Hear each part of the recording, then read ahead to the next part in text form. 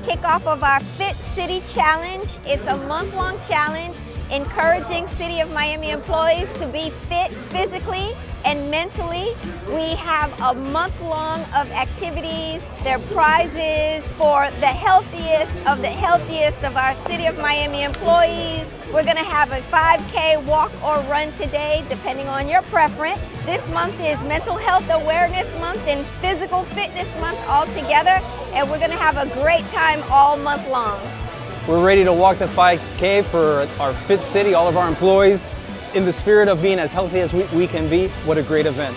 So today we have the Miami Fit City Challenge that's sponsored by the Mayor and Chairwoman King. So it's just an opportunity to come out here and take your health seriously. One of the pillars of the Miami Police Department, it is officer health, wellness, and morale. So this fits right in. So we have probably about 100, 150 of our departmental members, both sworn and professional staff out here taking part, just trying to get healthy.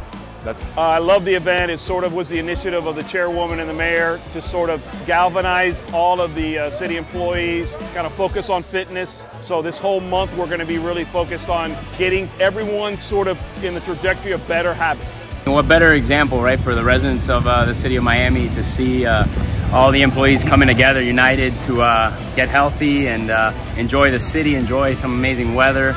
And see the city from the ground, right? Like sometimes we drive by it, and the fact that the city staff and leadership are all together looking at their streets, at their sidewalks and waterways and stuff, I think is a great thing for the community.